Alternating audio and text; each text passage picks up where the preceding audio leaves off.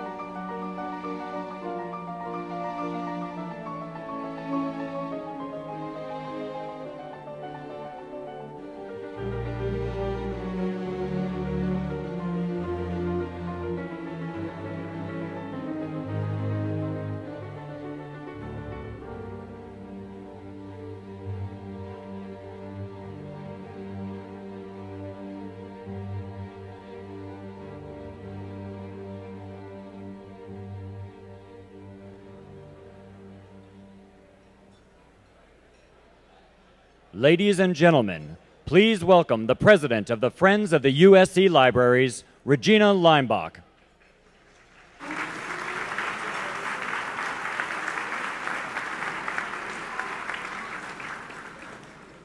Thank you.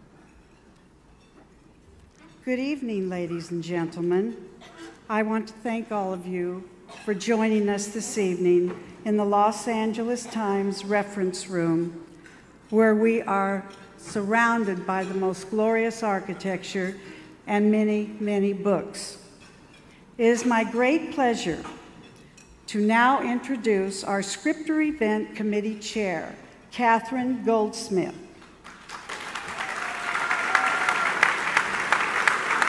Catherine is the Senior Vice President for Public Relations and Government Affairs at Sierra Technologies.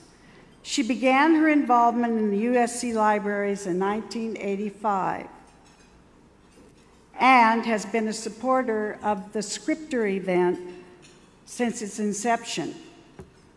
Catherine, I would like to thank you so very much and ask you to thank the event committee for all your loyal work, fun work, and so that we can have this beautiful evening tonight.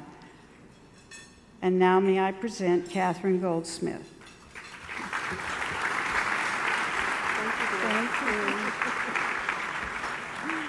Thank you, Regina, and may I add my welcome to all of you. I recently read a manuscript by William Morris. and it was entitled Some Thoughts on the Ornamental. He was, among his many other endeavors, a book printer.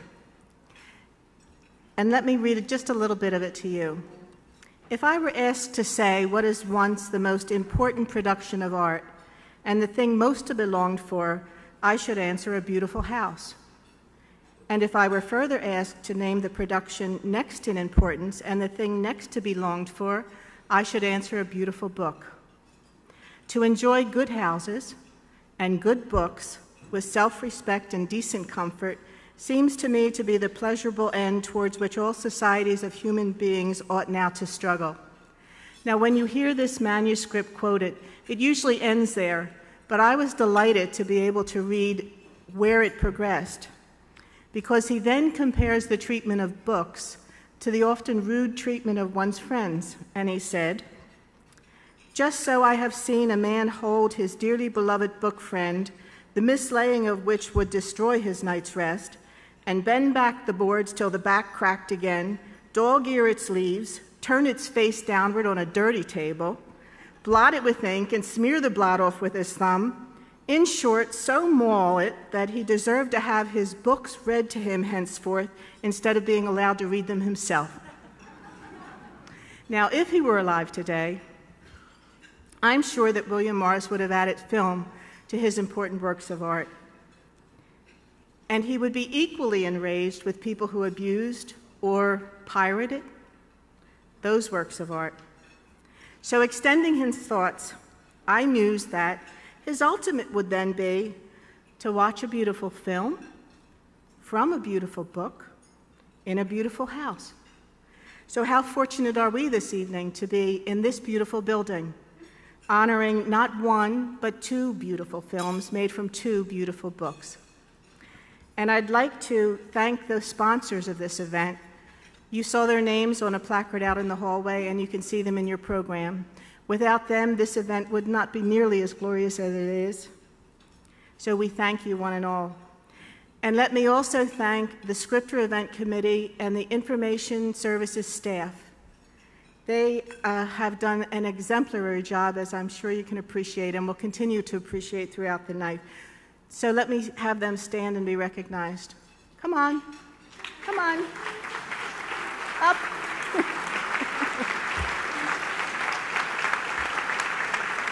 Thank you.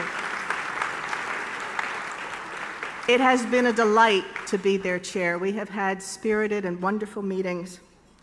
Now it gives me another great pleasure to introduce our Master of Ceremonies for the evening, Sharon Gless. Yes, yes. I'm not done. Sharon Gless entered our homes and our hearts when she starred in Cagney and Lacey as Christine Cagney, a role that garnered her 6 Emmy nominations, 2 Emmy Awards, and her first Golden Globe. Even back then, she was no stranger to Doheny Library because one episode of the show was filmed right here. She since has starred in many television series and made-for-television movies, including The Trials of Rosie O'Neill, for which she earned 2 more Emmy nominations and her second Golden Globe. She currently is filming her 4th season on Queer as Folk. Ladies and gentlemen, please join me in welcoming Ms. Sharon Gless.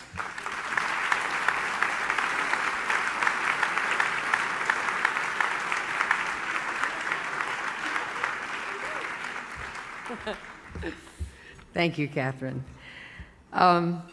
It's a great honor for me to be here tonight, and I'm a little nervous. As my family will testify, the world of academia escaped me. I do come from a long line of USC Trojans and family. My grandfather, my father, my brother, my sister-in-law, and my niece, and my husband, Barney, all graduated from USC.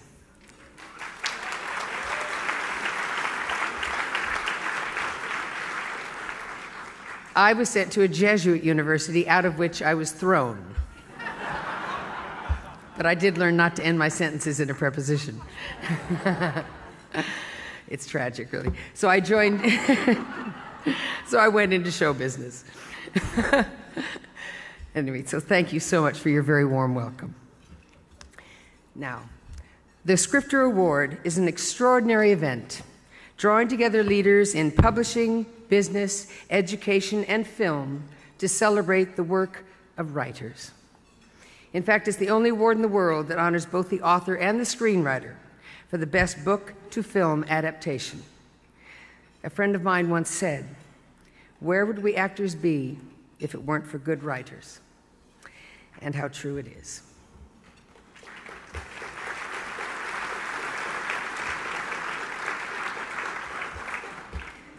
John Ritter spoke those words as the MC of this event last year.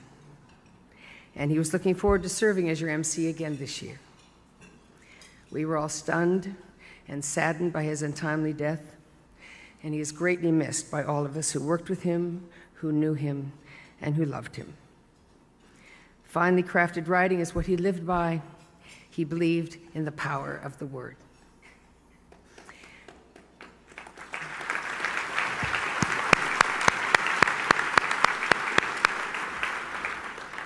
I first met John in 1985 when we were working together on a movie called Letting Go, and we remained friends throughout our careers. It is a great, great honor for me to follow in John's footsteps as the MC of this wonderful event. With us tonight are John's wife, Amy Yazbek, and John's daughter, Carly Ritter, who recently extended John's USC legacy by becoming a second-generation Trojan.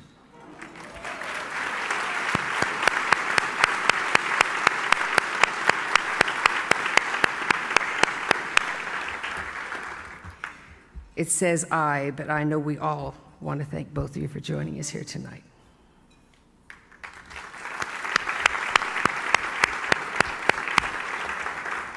I want to tell a John Ritter story. I don't know if Amy knows this one. As I said, I did a movie with John, and it was a real family affair. I believe he produced it, his best friend directed it, and his mom was there every single day on the set, and I got a chance to get to know her. And I was telling her, because I had not worked with John before, what a wonderful man he was and how much I was enjoying my experience with him. She said, "John has always been special." And she said, "Let me tell you a story about when he was 5 years old, I guess in kindergarten." And she said, "Tex and I, John's parents, raised the boys on a ranch in San Fernando Valley. And John's favorite animal on the ranch was the rooster. He loved this rooster," she said. He loved that it would wake him up every morning, and he loved chasing it because it would run when he chased it, and it was his friend. And one day, the rooster had to be put down by Tex. And Mrs. Ritter's job was to tell young John when he came home from school that his friend wasn't here anymore. And she explained to him what had happened and that he'd gone to rooster heaven. And John looked up at her and he said, "But Mama, who will bring the dawn?" That's our John. So John, thank you for bringing the dawn to us every day for so many years. We miss you.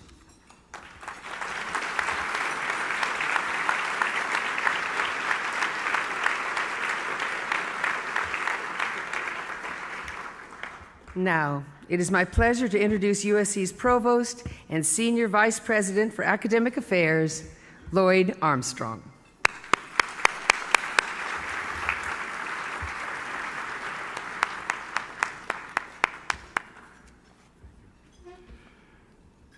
Thank you very much, Sharon.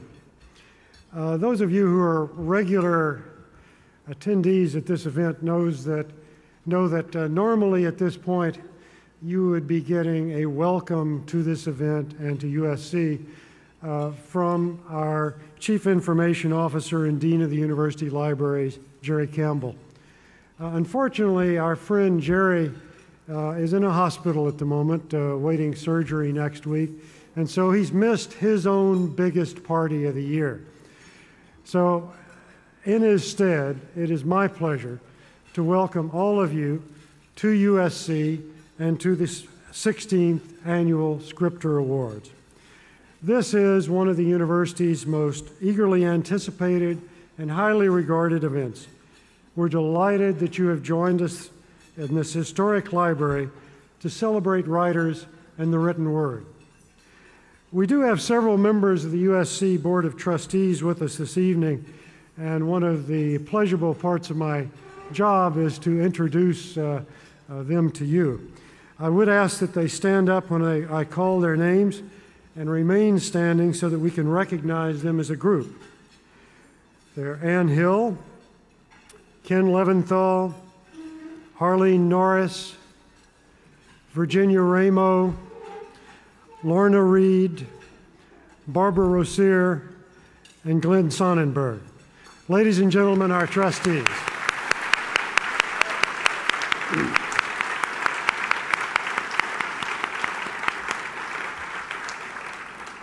We also have with us tonight several USC administrators, and I ask that they also stand when I call their names and remain standing so that we can recognize them as a group. Robert Cutietta, the Dean of the USC Thornton School of Music, Marilyn Flynn, the Dean of the USC School of Social Work, Madeline Puzo, Dean of the USC School of Theater, Michael Jackson, Vice President for Student Affairs, Carolyn Webb de Macias, Vice President for External Affairs, and Martha Harris, Senior Vice President for University Relations. Ladies and gentlemen, our administrators.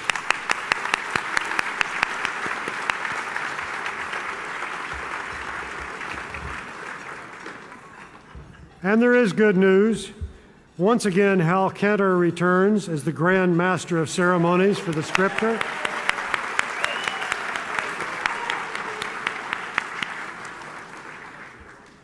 And finally, I'd like to acknowledge the people that will be participating in tonight's presentations: Leonard Malton, Elaine Kagan, Ann Archer, John Singleton, Richard Reeves, Elizabeth Banks, Gary Stevens, Kelly Curry, and Paul Antanasio.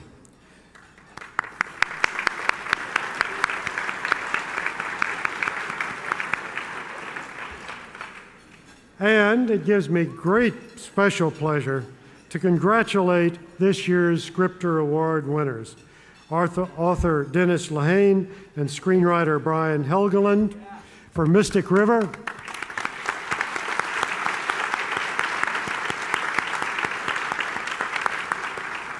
and author Laura Hillenbrand and screenwriter Gary Ross for Seabiscuit.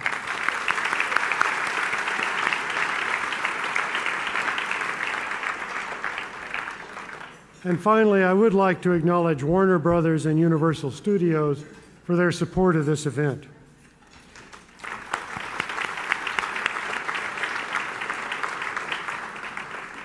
Now, as most of you know, tonight, for the first time in the Scripter Awards' 16-year history, we honor the writers of 2 winning books and films. I don't know. First, there was a tie for the National Football Championship. Now for the Scripter. Where will it end? But both of our winning films tonight have received Oscar nominations for Best Picture. Both of our winning screenwriters have received Oscar nominations for Best Adaptation, and both of our winning books have been national bestsellers. Is it any wonder that we have a tie? Although Mystic River and Seabiscuit, an American Legend, present marked contrast in tone and subject matter, they explore similar dramatic themes. In both stories, characters who are riddled with conflict find themselves living lives that have fallen short of childhood hopes and dreams. In their attempts to push back against oppressive circumstances thrust upon them, characters make momentous decisions that affect friends and family in profound and life-changing ways. Ultimately, what draws us to these films is the very human desire of each character to control his or her fate. Through their artistry, the artists behind these films allow us to experience struggle and redemption and invite us to face our own challenges and pursue our own dreams. Tonight, we gather in the Edward L. Doheny Jr. Memorial Library, an institution whose very mission is to help students, faculty members, and patrons take active role in shaping their intellects and their lives. A great research library such as this one remains unrivaled in its ability to provide the knowledge and information resources that individuals need. One of those individuals is a Scripter winner tonight, Laura Hillenbrand. In her book, Seabiscuit, an American Legend, Hillenbrand thanks one of our librarians, Daisy Taub, for working late to shift through our archives in search of the photos that grace her book.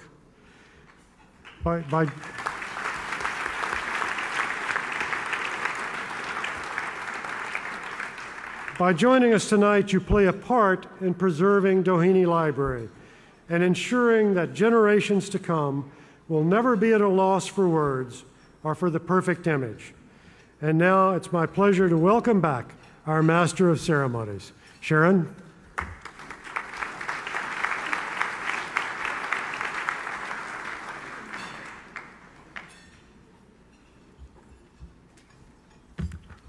Pardon me, I have a cough drop in my mouth. Okay, wait. Excuse me. Real life. Thank you, Lloyd. I am delighted now to introduce the man who has used his razor-sharp wit to help celebrate 15 previous Scripter Awards. Hal Cantor has served as the Scripter Award Master of Ceremonies until 4 years ago when he officially graduated to Grand Master of Ceremonies. Hal has always been a Grand Master of Comedy. He's written for such comics as Bob Hope and Jack Benny. He also is part of the team that wrote the 75th Annual Academy Awards and recently was nominated for the Writers Guild Award for Best Comedy or Variety Show. Ladies and gentlemen, will you please join me in welcoming a Scripter Award legend, Mr. Hal Cantor.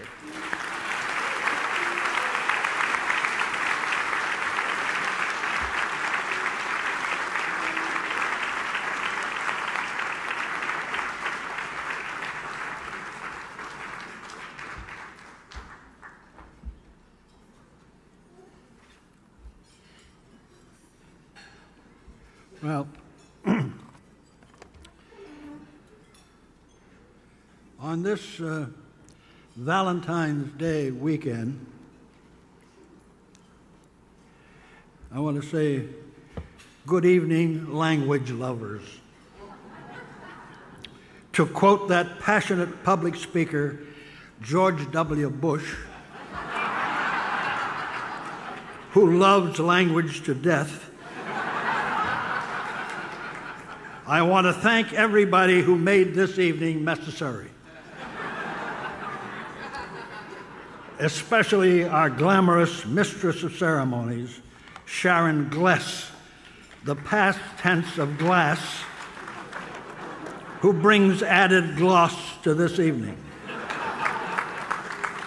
I offer my personal gratitude for reminding me that it's my turn to say something.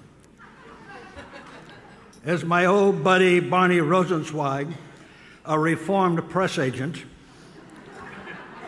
who was also a USC alumnus, whispered to his wife earlier, this is the 16th time I've had the privilege of addressing this gala evening. And at my age, a gala evening is about as much as I can handle. More, actually. I've reached the time of my life when staying home is the time of my life. But I relish coming out for the friends of the libraries, even if I have to use what we used to call a walking stick, although I've never seen one walk. I'm still recovering from an accident, my birth.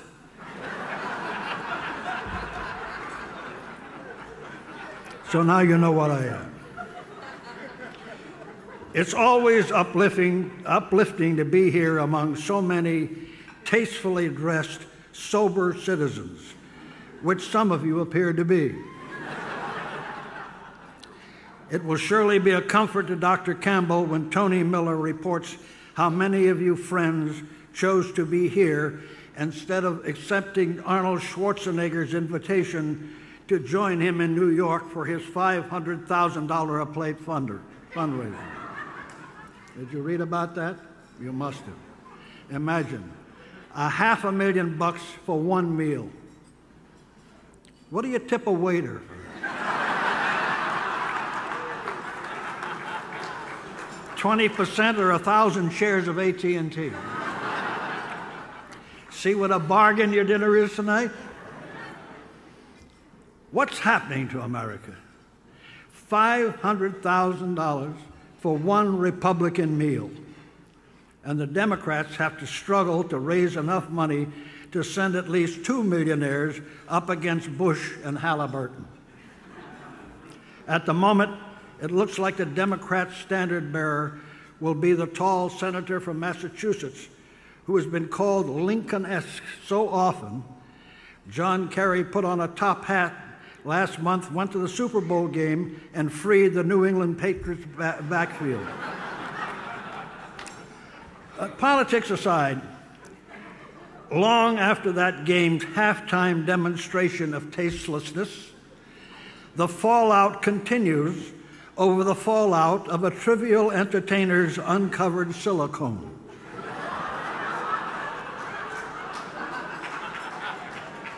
Yet nobody seems to have objected to the parade of Golden Globes in their double-breasted evening gowns on their awards last month. Lord knows what the Oscars will bring us this year. Wouldn't it be great if the Academy voters agreed with the USC Friends of the Libraries and voted a tie for the best screenplay adaptation? It could happen. Our Scripter Selection Committee has a great record of selecting winners. We celebrate authors here. That's the purpose of these annual events. The Friends of the Libraries recognize that writers and writing are indispensable to man's knowledge of himself and the world he pollutes. We're here to encourage excellence in the symbiotic relationship of book and film, and not incidentally, the box office for both.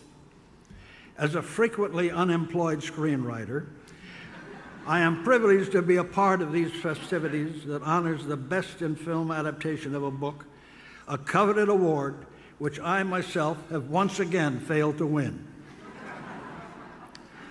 That's something my colleagues Helgeland and Ross can't say, because Brian's here for the second time as a winner, and while Gary's here for the first time as a winner, he was here once before as a busboy. Or so I've heard from some unreliable sources. Tonight, my job, no, wait a minute. My job is getting ahead of me here. 5 years ago, Brian shared his first scripter with Curtis Hanson for their stunning adaptation of James Ellroy's L.A. Confidential. But this year, he doesn't share that screenplay credit with anybody, so we congratulate Brian and the Writers Guild Credits Committee for Mystic River. A brilliant job.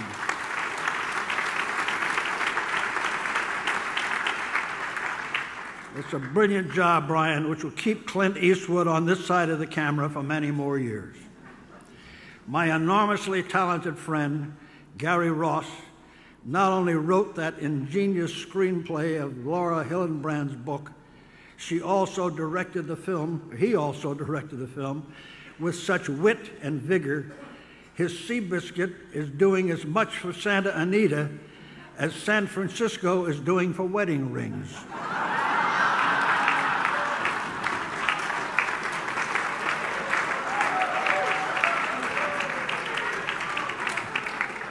I must admit a special fondness for the Ross family.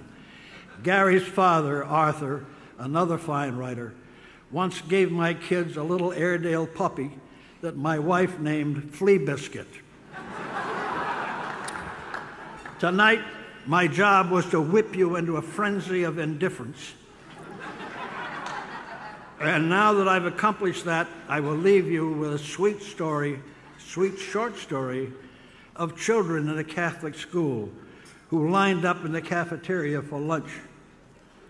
At one end of a long table was a pile of shiny red apples, to which a nun had applied a sign reading, "Take only one, God is watching." At the other end of the table was a pile of cookies, where a child had stuck another note, and that one read, "Take all you want, God is watching the apples."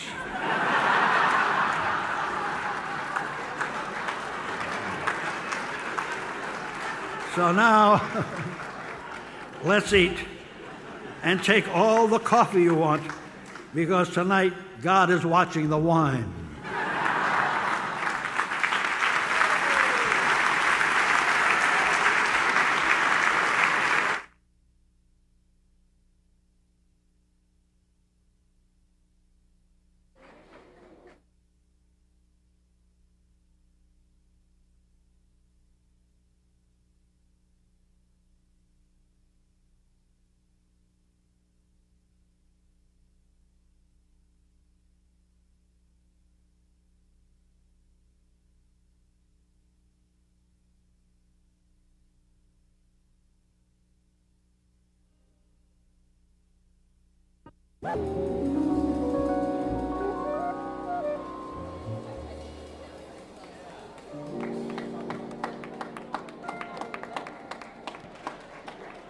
Ladies and gentlemen, please welcome back our Master of Ceremonies, Sharon Gless. Thank you. Thank you. Hope you enjoyed your dinner. Before we honor our Scripter Award winners, can you hear me? Yeah. We would like to acknowledge and thank the individuals on the selection committee whose literary sense and good taste ensure that wonderful writers are nominated and selected each year for the Scripter Award.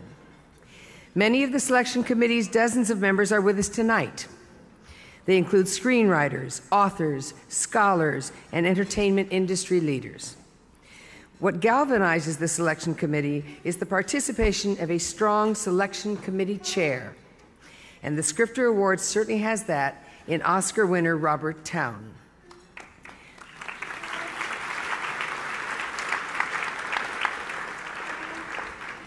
Unfortunately, Robert sends his regrets that he cannot be with us tonight as he is in South Africa in pre-production for his next film.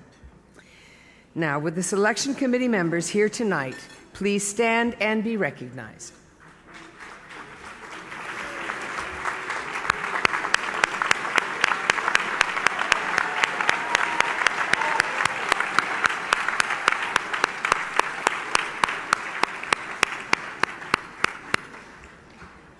Thank you. The competition for this year's Scripter Award was especially keen. Now let's roll the clip and review the 31 eligible films and also highlights from the 5 finalists. What's so funny?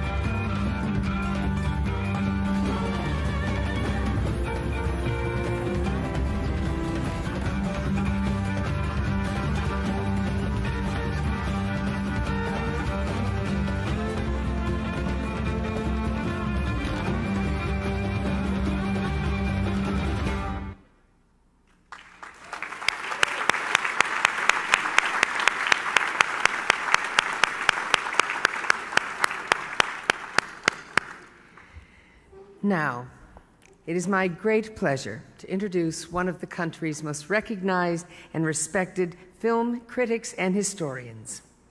He is also a member of the Scripter Awards Selection Committee this year and a proud USC faculty member. And I give his new books every year to all my friends for Christmas. So this is a real treat for me. Ladies and gentlemen, would you please join me in welcoming Leonard Maltin.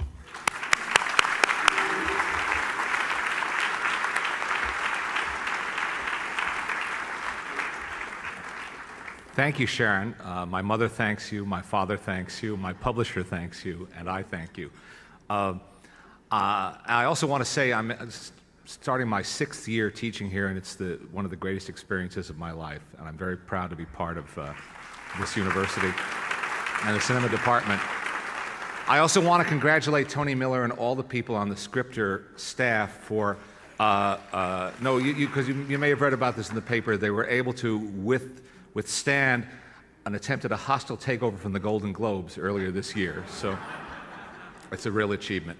I'm very happy to introduce our first major film clip from Mystic River, which of course is one of the most celebrated movies of the past year. It's been nominated for numerous awards, including the Oscar, the Golden Globe, Writers Guild, Screen Actors Guild, British Academy of Film and Television Arts. The story explores the interwoven history of 3 men, the terrible events that tainted their boyhood and shaped their futures, and the irrevocable choices they ultimately make. It's an emotional story about family, loss, revenge, and commitment. In the scene we're about to watch, Sean Devine and his partner question Jimmy Marcus and his wife about the events leading up to his daughter's murder. Please join me in taking a look at Mystic River. Mr. Markham, you say you spent most of the day Saturday with your daughter in the store, is that correct? Yes and no. I was mostly in the back. Anything odd? Confrontation with a customer, anything? No, she was herself. She was happy. She what?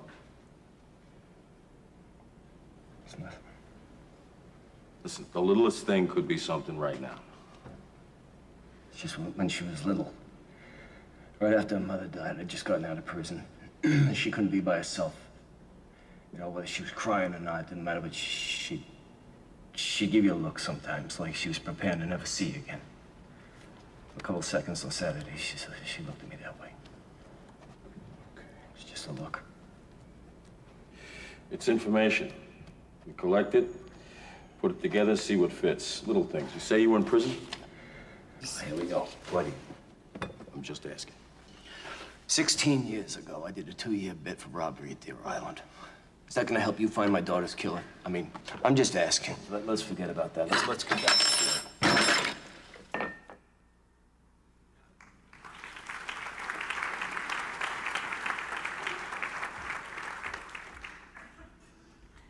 Thank you, Leonard, for the introduction.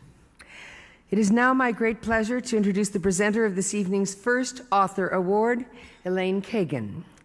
Elaine Kagan is an acclaimed author of 5 published novels and a member of the Scripter Awards Selection Committee. She is also a talented actress with whom I've had the pleasure of working, and has appeared in such films as Goodfellas, Coming to America, and Traffic. In 2002, she was the honoree at a USC literary luncheon. Ladies and gentlemen, please join me in welcoming Elaine Kagan.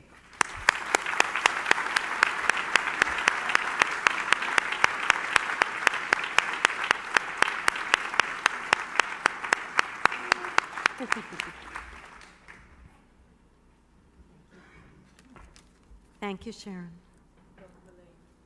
In the clip we're about to watch, Jimmy Markham is trying to come to grips with a parent's worst nightmare, the death of a child.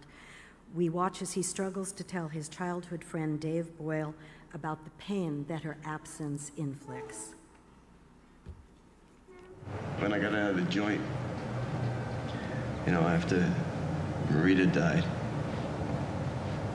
I remember I was more afraid of my little daughter than I ever was of being in prison.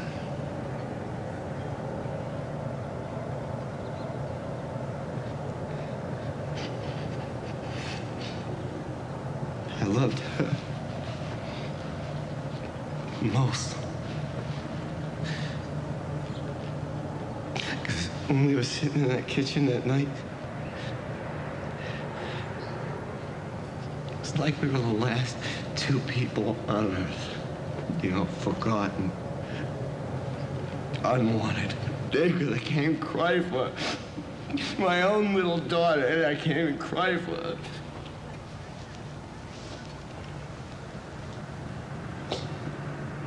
Jimmy.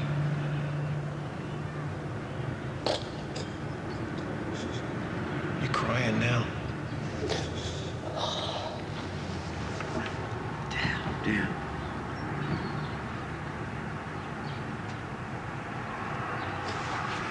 I just want to hug him and look at him.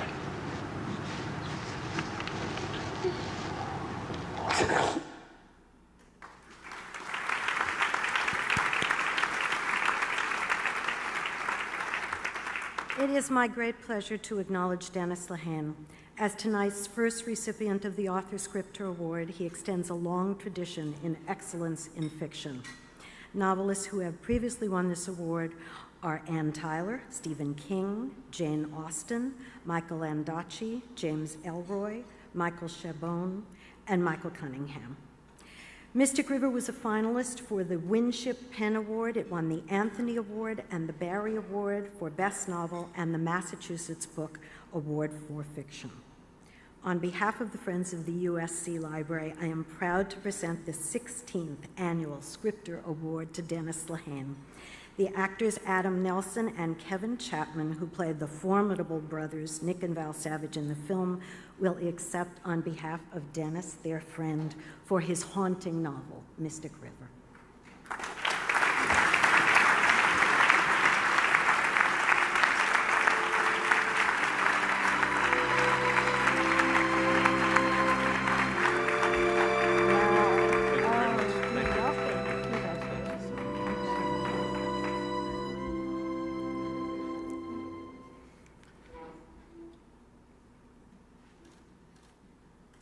We're all shaking, the three of us. Sean Penn, he does it to me. It's the first time I've been nervous accepting an award for someone else. You know, as film actors, we work in a medium that requires a considerable amount of money for me to do something that I truly love to do. But before that happens, someone needs to write something on a piece of paper that inspires someone to write that check. So writers everywhere, I just want to ask you, please, to continue to inspire so that I can continue to do what I truly love. Thank you.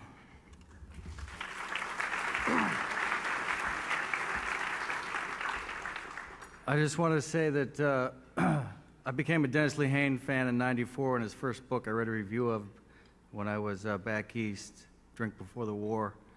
And then several years after that, about 5 or 6 years ago, he's doing a book signing on Cape Cod, and I decided I wanted to meet this guy. Went and met him and had a nice chat with him, found him to be a very lovely man and very intelligent. And then I got a chance to be involved in Mystic River, and I got a chance to know him over the past couple of years. And I actually talked to him a couple hours on the phone and asked him if he had anything he wanted me to say, and the only thing that he said was, after getting quiet for a second, how deeply appreciative he was of receiving this award tonight. And I want to thank the Scripters Awards people for having the guts to choose a film like Mystic River. I think it's very deserving. And Dennis is very appreciative. Thank you.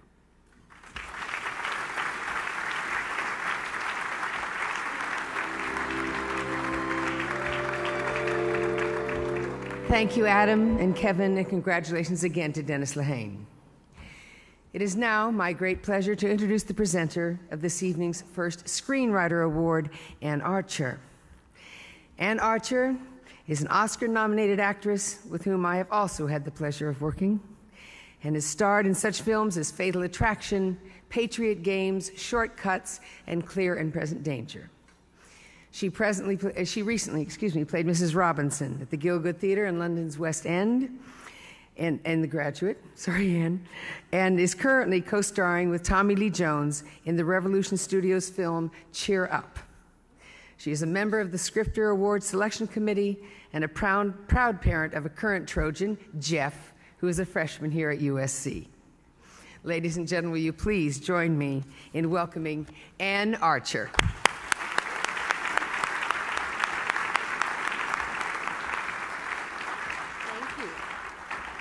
Thank you, Sharon. Well, in our final clip from Mystic River, we see Annabeth Markham restore Jimmy Markham's confidence in a scene worthy of Lady Macbeth.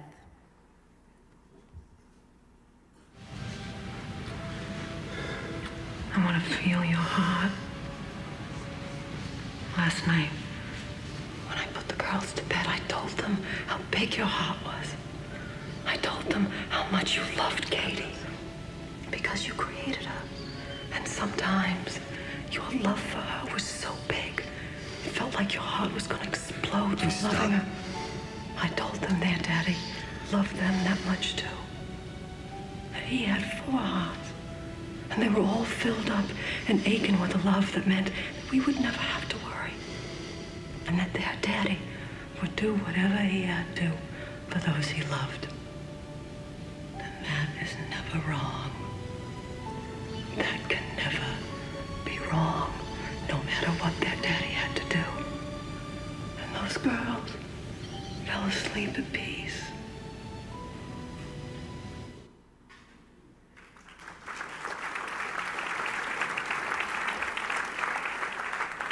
It is now my great pleasure to recognize Brian Helgeland.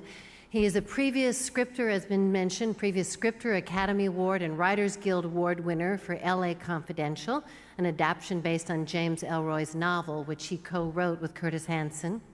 He belongs to an impressive group of previous scripter winners, including Frank Darabont, Fannie Flagg, Akiva Goldsman, Lawrence Kasdan, Steve Clovis, Anthony Minghella, Emma Thompson, Stephen Zalian, and David Hare.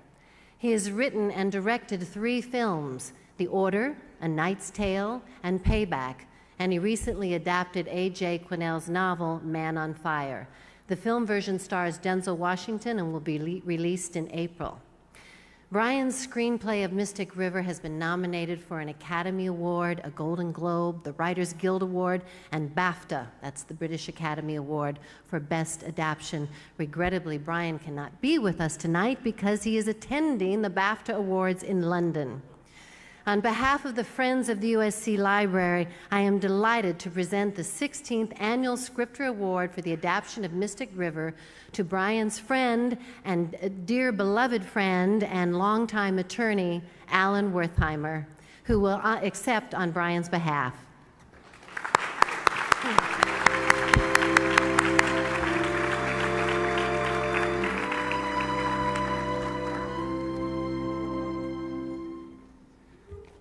I'm honored and flattered to have been asked by Brian Helgeland to accept the Scripter Award on his behalf. He's asked me to apologize to you for his absence and to read you a few remarks. Ladies and gentlemen, my apologies for not being able to attend this year's event. As a Scripter alumnus, I remember quite fondly my night there with Curtis Hanson and James Ellroy. It is a fine evening. Unfortunately, I'm in London, where I've been asked to represent Mystic River at a different ceremony. This is an unfortunate result of all of this year's awards being pushed closer together, and one I sadly regret. My congratulations on this night go to Laura Hillenbrand and Gary Ross for their well-deserved recognition with Seabiscuit. I applaud you both. The truth is, Mystic River could have been made without me, but it could not have been made without the efforts of 2 men whom I greatly admire, Dennis Lehane and Clint Eastwood. Dennis Lehane is, quite simply, the author of Mystic River. The story sparked to life in his mind and was born from his heart.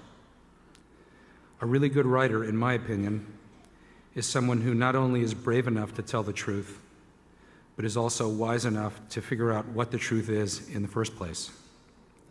Dennis Lehane, by that definition, is one of the most honest men I have ever met.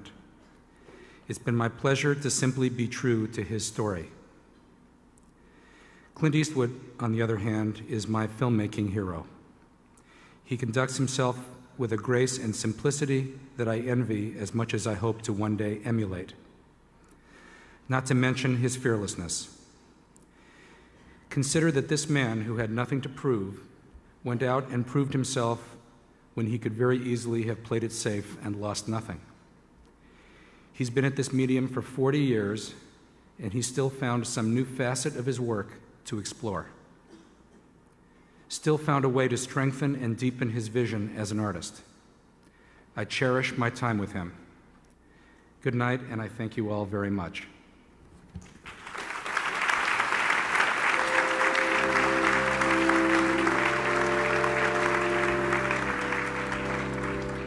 Thank you, Alan, and congratulations again to Brian Helgeland.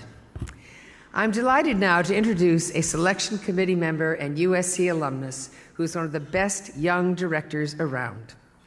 Now, regrettably, I have not worked with John, but I figured this is my chance to suck up. He won 3 writing awards from the university before making his directorial debut in 1991 with Boys in the Hood, which garnered him Academy Award nominations for Best Original Screenplay and Best Director. He has since directed Poetic Justice, Higher Learning, Rosewood, Shaft, Baby Boy, and Too Fast, Too Furious. Ladies and gentlemen, please join me in welcoming John Singleton.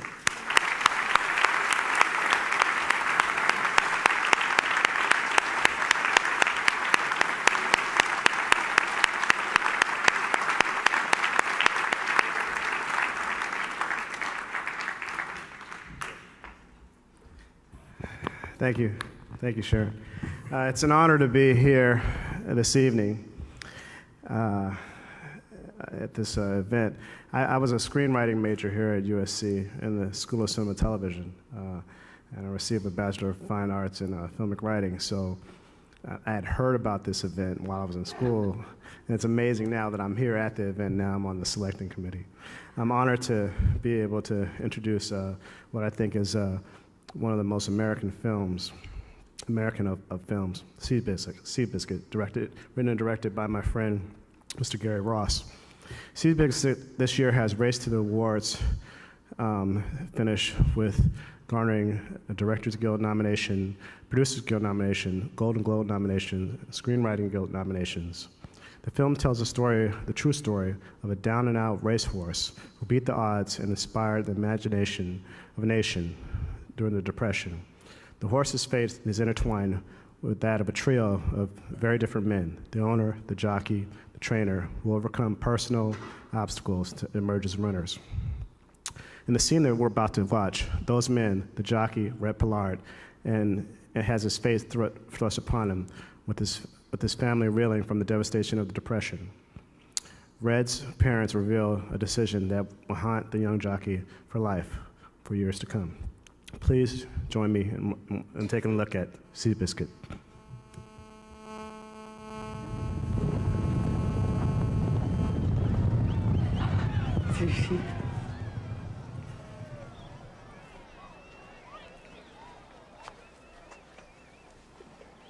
What's wrong? What's wrong?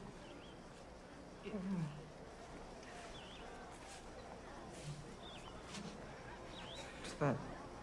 Everything. Dickens, Wordsworth, there's your Arabian Nights and Moby Dick. Even your melon from when you were... Why? What's wrong? Mr. Blodgett here, he has a house, a real house. What's wrong? And his wife cooks. She is a good cook. No. No, there's even a phone next door. We'll call you. Every couple of weeks, we'll call you and we'll tell you where we are. We just gotta go home, all right? Let's go. Listen to me. You have a gift. You have a gift. Come.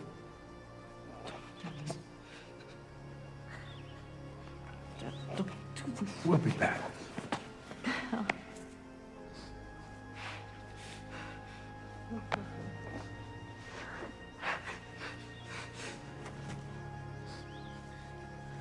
Oh, go with him. He's gonna take care of his...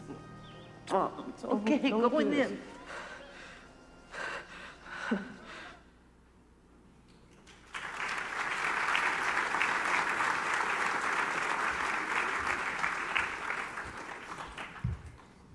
It is now my great pleasure to introduce the presenter of this evening's second author award.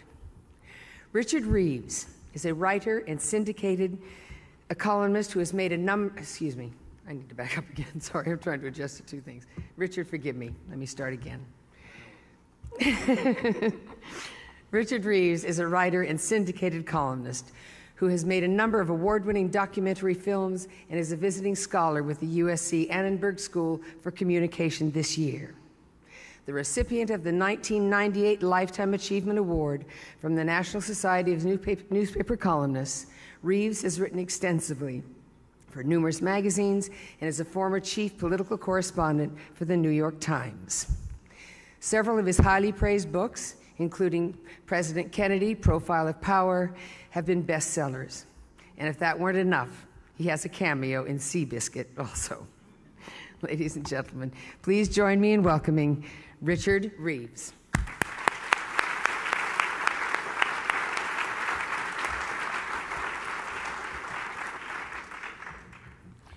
Thank you, Sharon.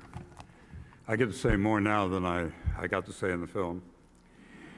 Seabiscuit is an American story, and it's about hope and courage and redemption. It is about America. The subtitle of the book was An American Legend. And America is not a land of opportunity, as it's shown in the book, in the film. The greatest freedom in America is the freedom to fail and to try again, to change jobs, to change your name, to come to California, to start again. In the clip that we're about to watch, Seabiscuit's trainer, Tom Smith, a failure, reveals to Seabiscuit's owner, Charles Howard, who has failed, why their jockey, Red Pollard, the young man we just saw, has just lost the Santa Anita Handicap by a nose.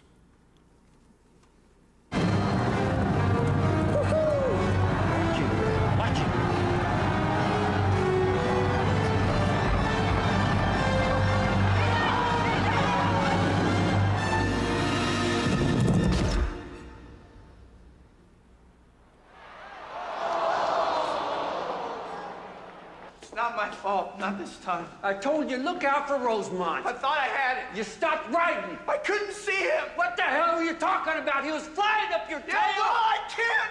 What? See out there.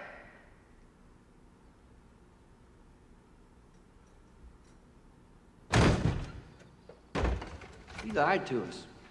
What? He lied to us. You want a jockey who lies to us? What do you mean? He can't see. He's blind in one eye.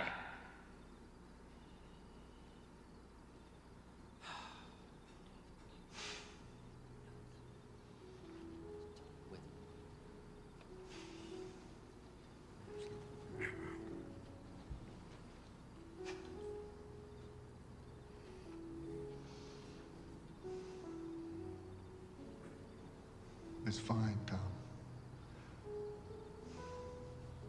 It's fine. Yeah, it's fine. You don't throw a whole life away just because it's banged up a little bit. Good night.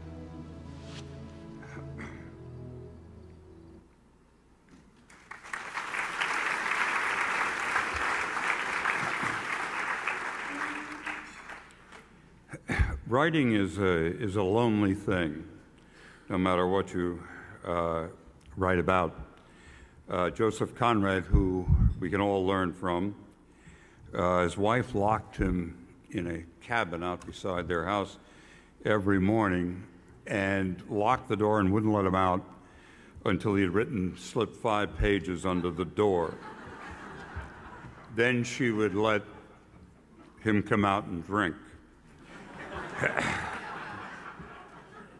I don't know much about screenwriting, though I do know about one of the nominated movies tonight. I share a literary agent with Charles Fraser, who wrote Cold Mountain.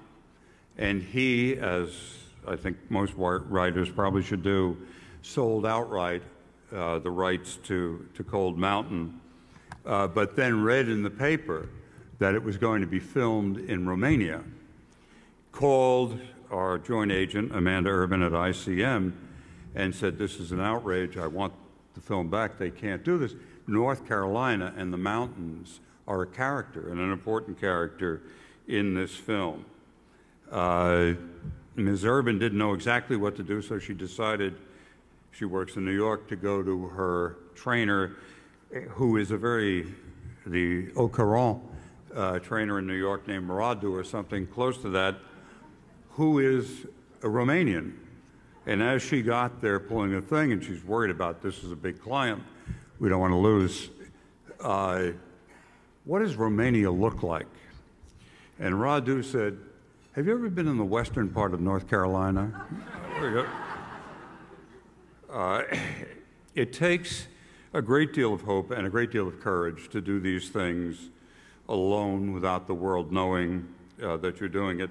And for Laura Hillenbrand, it took a great deal more courage than it takes for most of us, for most writers. The author of Seabiscuit, an American legend, extends the tradition of excellence in nonfiction. Those of us who are nonfiction writers take this very seriously, and she follows in the path of Oliver Sacks, of Jonathan Harr, of Sylvia Nasser as winners of the Scripter Award. She has been writing about history and thoroughbred racing for 16 years, was a contributing editor for Eclipse magazine since 1989.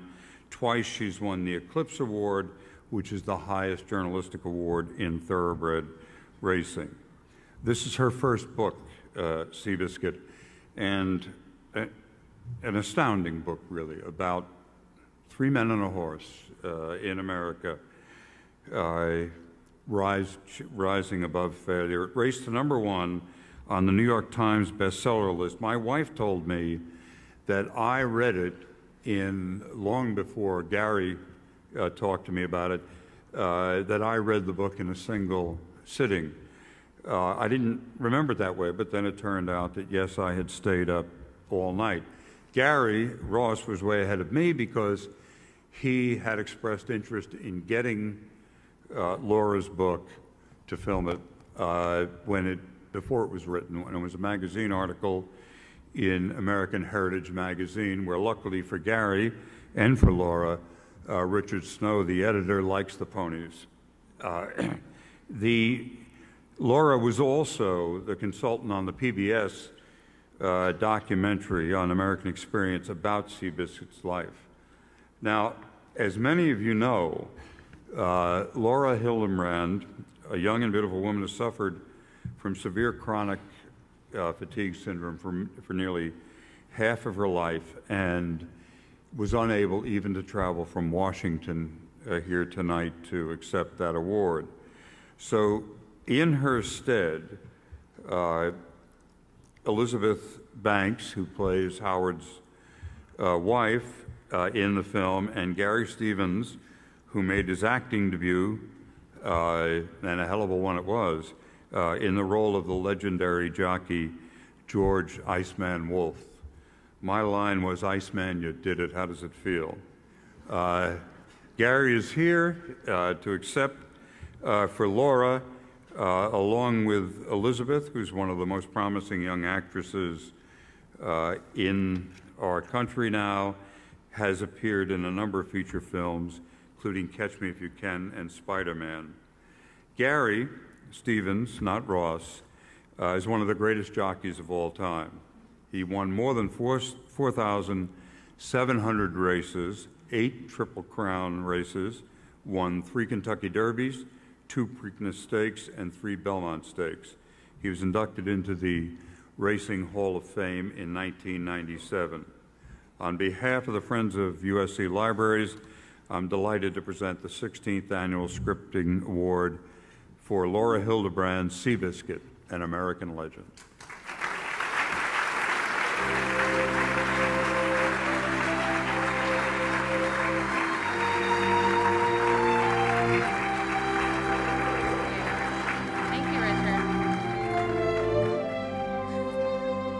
Same as Hollywood, this isn't scripted.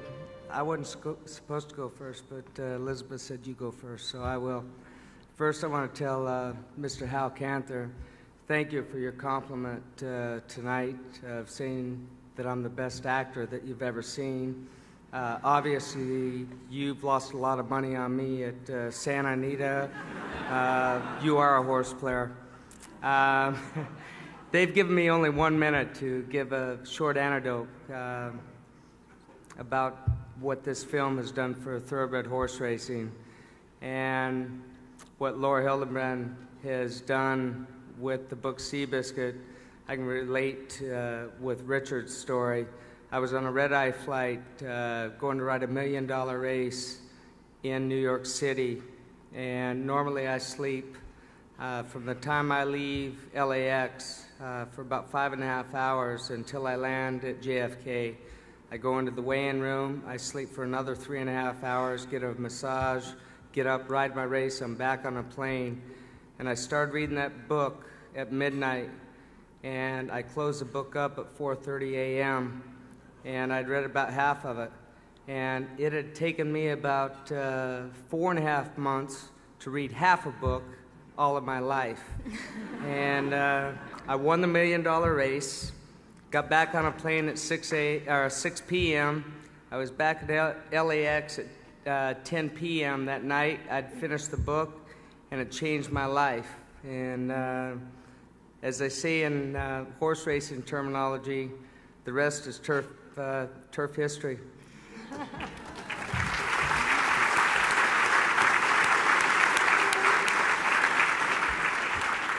I know I speak for both myself and Gary when I say that it was a thrill and a true honor to participate in the making of the movie Seabiscuit, and we both congratulate Laura and Gary Ross, our marvelous director, on their achievement tonight. Laura really regrets that she couldn't be here. She's the loveliest person, and I am thrilled to be reading her remarks to all of you. The calls started coming in the morning after I had sold film rights to my book. Everyone, it seemed, wanted to warn me about movie people, and each caller had a splashy horror story to tell. By noon, my joy had become trepidation, with my head full of spectacularly catastrophic cautionary tales about authors who had sold film rights to their books. I wondered what I and Seabiscuit's story were in for. Had I known Gary Ross as I do now, I would never have worried. Working with Gary as he crafted my sprawling manuscript into a magnificent screenplay turned out to be one of the most joyful experiences in my writerly life. My concern that the truth about our subjects might be lost in the translation from page to screen was quieted by Gary's devotion to capturing the people, the horses, and the era just as they were. My questions about how such a complicated story could be told in a movie's limited framework were answered by Gary's wondrous ability to shape the story to his medium. My fantasies about capturing the thrill of racing on film were exceeded by Gary's bountiful imagination. Watching Gary at work was a dazzling spectacle in itself. Those who predicted that my experience with movie people would land me in therapy were very wrong. Gary's screenplay is everything I had dreamt of and so much more, and I am deeply grateful to him for his bounding ingenuity, his compassion for our subjects, his respect for history, his trust, and his friendship. To be honored in the company of so many brilliant writers alongside the supremely talented Gary Ross is a thrill comparable to few in my life. My deepest thanks go to USC, Gary Ross, and the men and women who brought us the wonderful, incomparable Seabiscuit. Thank you, and I thank you.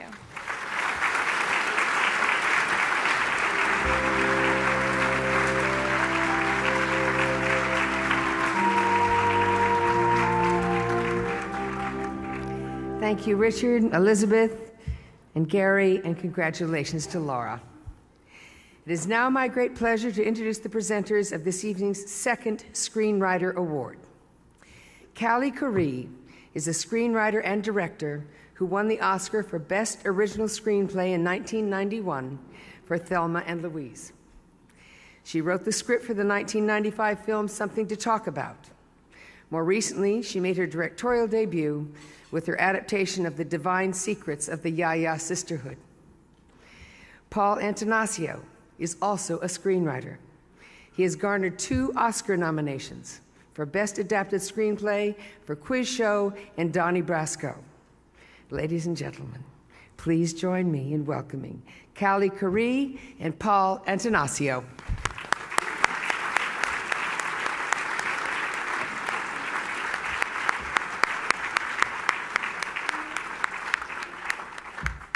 That's the latest and most original pronunciation of my last name I've heard in a long time. It's Corey. Callie Currie. It's Corey. Sharon. Callie Corey. Yeah. Yeah, they did say that. It was They the were writer's totally wrong. fault. Who wrote that? It was the writer's fault. It always is. Thank you, Sharon. In our final clip, we watched Seabiscuit's owners, Charles and Marcella Howard, and his trainer, Tom Smith, cheer on their horse in the race of his career against the great champion, War Admiral. Sure hope you're right, man. Here we go. Easy, Bob.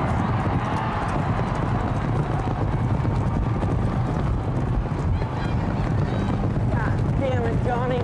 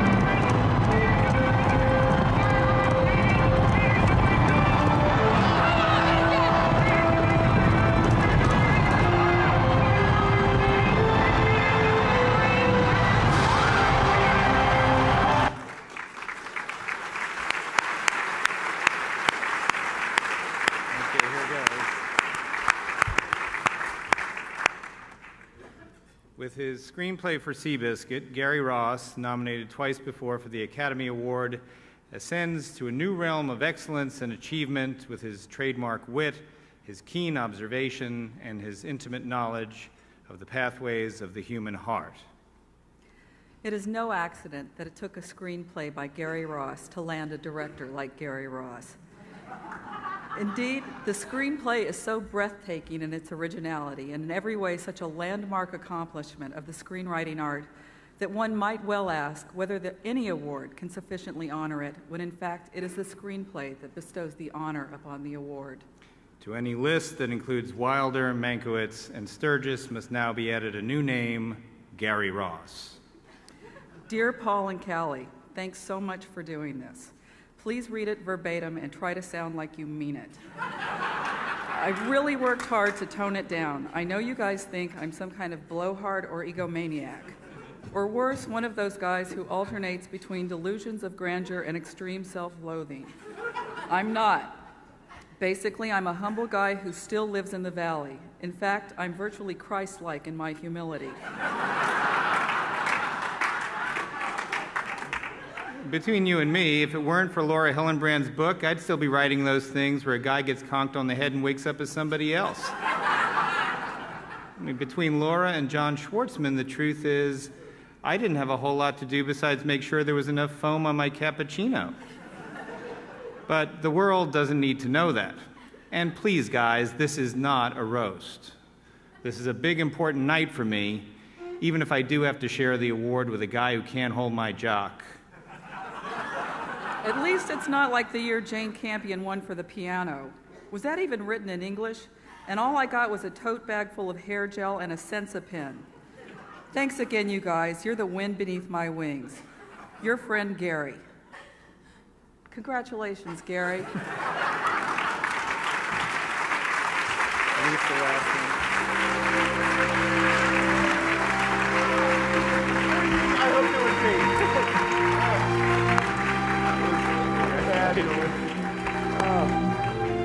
Oh, God. Oh, yeah, sure, I'll take the award. Thank you. That was absolutely fantastic. You know, I asked them to do this because I secretly have always wanted a Friars Club roast. And, you know, I got the Scripter Award. I thought I would just flip it around and, you know, hopefully they would roast me, which they adequately did. First, I just want to say that it's awfully nice to be here. It's very nice to be here in the Doheny Library. I was actually a former library commissioner for the city of Los Angeles, and Doheny is one of my favorite streets in Beverly Hills, so it's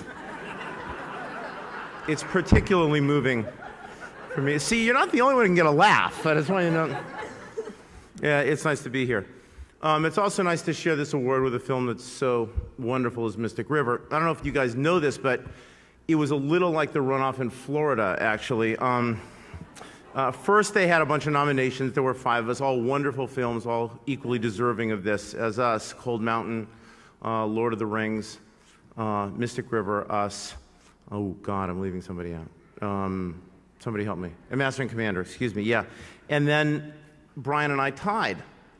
And we thought, oh, great, you know, they're just going to give us both an award. That'll be wonderful. But instead, they decided to have a runoff. So then they sent out new ballots, and they had another election, and I sent Warren Christopher down to make sure there were no hanging chads, you know. And it was a whole fracas, but then we tied again. So, you know, wonderfully, we both are sharing this award. By the way, Alan, this is the Mystic River Award, which you forgot to take for Brian, so you may want to come up and get that. He's my lawyer, too, or he was until he accepted the award for the other writer. If anybody has Tom Hansen's phone number, I'd really like it. It's especially nice to receive this kind of an award from my friends Paul. I wrote this before you roasted me, but I'll say it anyway. It's especially nice to receive this award from my friends Paul and Callie. And it's wonderful to be here with so many other writers. Naomi Foner, John Singleton, Faye Kanan, Howard Rodman, colleagues of mine who I respect so much. It's a great night for all of us who are writers because, well, we get to go outside and see people and eat food in public and get a little fresh air. You know, and when you do what we do all day, that's really wonderful.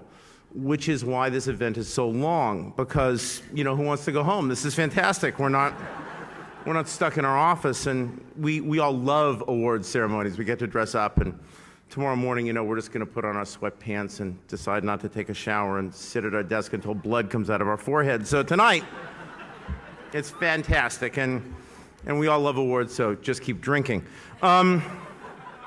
I actually suppose, you know, writers do complain a lot about what they do, and that's understandable. It's a very, very hard job, and it's lonely. And there's ultimately no one to help you do it, despite the fact that everyone thinks they can. So I suppose the question becomes, why do we do it? And I think that's because at its best, we love it. Even these guys, curmudgeonly as they try to pretend they are. Because when you've got a little momentum and you string a few good days together, and you put your feet up and you read the pages back and you like them a little bit, there's nothing better in the world. And I'm just incredibly lucky and grateful that this is my job. I've been doing it now for 20 years, and I honestly appreciate it more than I ever have. It means a lot for me to have all of you recognize my part in this process that began with Laura's book and continues through the film. And that's a process that was rewarding for me from start to finish. So I thank you all very, very much. This is really a wonderful award because it honors both of us. It honors the entire process, as I said. Most specifically, it honors Laura Hillenbrand, who is this story, and I owe her so much. Seabiscuit was a celebrated piece of American history before Laura ever found it, as all of you know, but it really took her vision to understand it. Writing is all about taking the familiar and making it individual or unique, which I suppose is the same way as saying it's like taking something individual and unique and trying to make it universal. Laura saw it through her own prism, and she realized that it was really a story about struggle and that overword redemption and healing. And she saw that it was about people, not a horse, and she realized that this story of an animal was really, in fact, a story about humanity. Well, as everyone knows, and as Richard has explained, Laura suffers from chronic fatigue syndrome, and it's a very debilitating disease for her. She has terrible vertigo. She can only sit up for a couple of hours at a time. But it was only after this whole process was over that I realized what a personal work this was for her. And I just want to read you one short paragraph from Seabiscuit. Not the screenplay, the book. I hope I can read it, it's very small. Man is preoccupied with freedom, yet he is laden with hardships, with handicaps. The breadth of his activity and experience is narrowed by the limitations of his relatively weak, sluggish body. The racehorse, by virtue of his awesome physical gifts, frees the jockey from himself. When a horse and jockey fly over the track together, there are moments in which the man's mind weds to the animal's body to form something greater than the sum of both parts. The horse partakes of the jockey's cunning, the jockey partakes of the horse's supreme power. For the jockey, the saddle is a piece of unparalleled exhilaration, of transcendence. It's really, really beautiful. I had never written, and it's obviously also very, very personal to Laura, and I had never written an adaptation before. I'd only written original screenplays, and I think by example, Laura pointed me toward the challenge that all adaptation is ultimately about, to stay faithful to the story, but to find something personal within it, to find something that you care about, something that moves you, something that can serve as your compass. And I was lucky enough to find a story that had so many things that sustained me through such a long, long process. This is ultimately a movie about healing and kindness, and you don't get to make those very often in Hollywood. So I'm very, very lucky, and I really appreciate what Laura Hillenbrand has done for me. Of course, the storytelling process doesn't stop with the screenplay, and I just want to thank a couple of people right now. Our producers, Frank Marshall and Kathy Kennedy. My wife, Allison Thomas, also a producer. Another producer, Robin Bissell over here. Robin and Allison heard every page, every word as it came out of the typewriter, and I thank them for all of their help in the screenwriting process. Mary Parent, who's here tonight, and everyone else at Universal who are unbelievably supportive, to me through this process. My DP, John Schwartzman, that's Director of Photography, for those of you who are in academia. My DP, John Schwartzman, who was such an amazing partner and a storyteller in his own right and made the visual realization of this movie a joy every single day. Thank you, John. My editor, Billy Goldenberg, who of course has the final rewrite on the entire process, but he couldn't be here tonight because he's nominated for an editing award and he's across town with sweaty palms right now, wondering if he's going to win. So finally, I want to thank an amazing cast. Gary, who's here, Elizabeth, who's here, Tobey Maguire, Jeff Bridges, Chris Cooper. I was fortunate enough to work with some of the greatest actors in Hollywood, and they made me look good. And they were smart enough to put my words away and make the part their own on many, many occasions, which is what any great actor has to do, so I thank them also. I really, really appreciate this award. I've never adapted anything before, and to be rewarded by you all in this way is tremendously, tremendously rewarding. Thank you very much.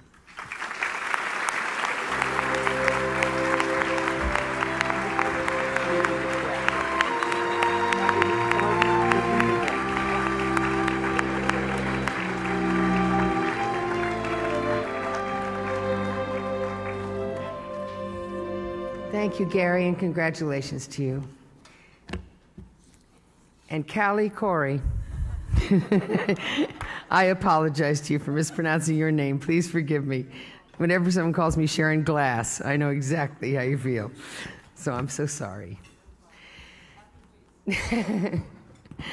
Now we come to the musical celebration of tonight's event, provided by Jason Goldman and the USC Thornton Jazz Orchestra. Jason Goldman is one of the best young jazz composers and band leaders around. He serves on the faculty of the Thornton School's Thelonious Monk Institute of Jazz. Tonight, he will lead the Thornton School Orchestra in his arrangement of the theme songs from both of our winning films.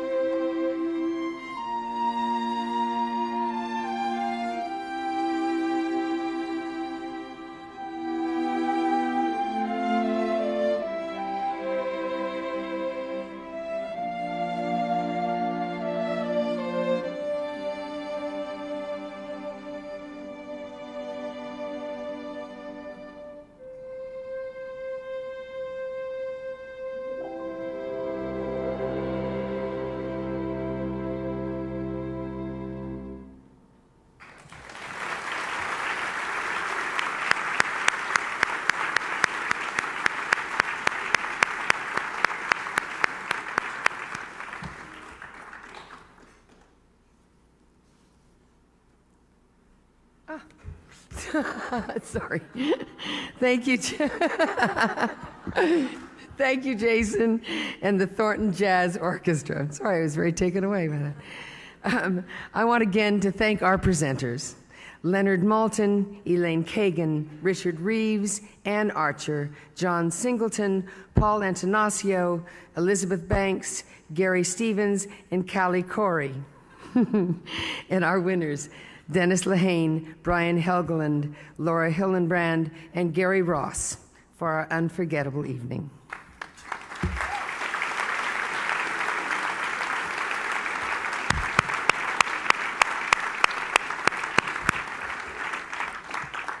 The night is still young, so for those of you who can't bring yourselves to leave, the bar in the tent will continue to serve. Good night.